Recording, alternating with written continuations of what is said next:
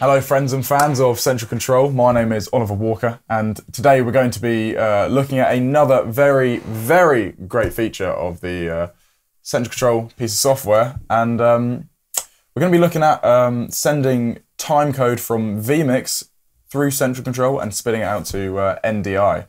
So this can be very useful if you would like to see time elapsed, time remaining on a multi-view, or if you have well, how do I put this, idiot talent who can get quite stressed if they can't see when the VTs are counting down.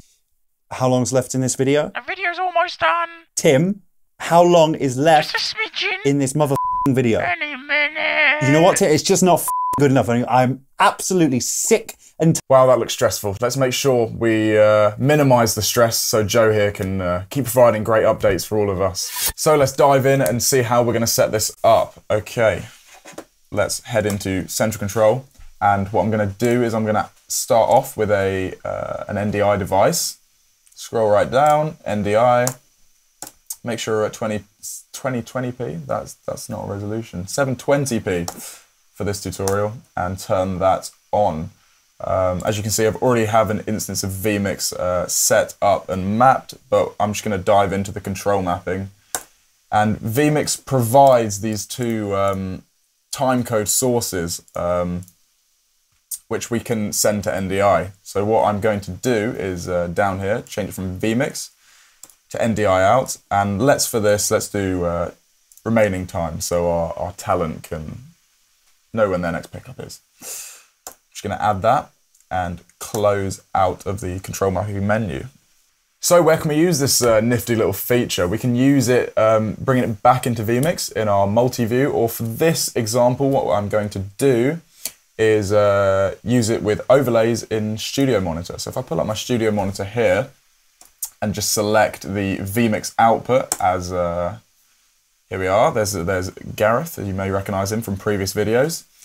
And what I can do now is right click again, go down to settings, overlay, and we're going to go back to this oddly named laptop. I don't know why it's called that, it's very weird. And select Central Control. And here we go, any minute now, we can see the timecode clock counting down.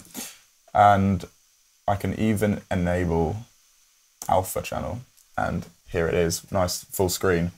Now you may be wondering, this looks a bit odd in the middle of the screen. What can I do about this? We can go back into Central Control, go to that NDI device talking about earlier, and we can make sure that's rendered at the bottom and maybe make it a little smaller or bigger, depending on how blind the talent is.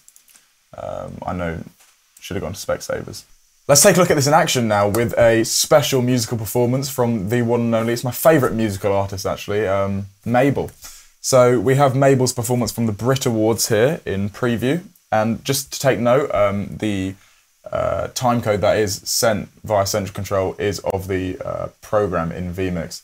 So I'm just going to cut to Mabel, and here she is, looking great as per usual. You can see the colour of the timecode is green right now. And if I just scrub through the footage, scrub far enough, it even changes orange and then red in the final few seconds, where our talent should really be ready to go. So thank you for checking out this Central Control tutorial. Hopefully it was helpful. If it wasn't, let us know in the comments what you would like to see next, and also drop a line of what your favourite Mabel tune is. That'd be really good to know for the upcoming videos. So cheers for watching, and goodbye.